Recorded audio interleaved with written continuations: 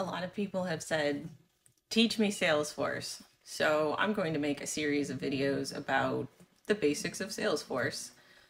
We're going to start with accounts, opportunities, and contacts. So these three objects are standard Salesforce objects. Accounts are for businesses like Best Buy or IT quality, any company information. A company has a website, a company has a name, a company has a number of employees. All of that good stuff is going to go on your accounts.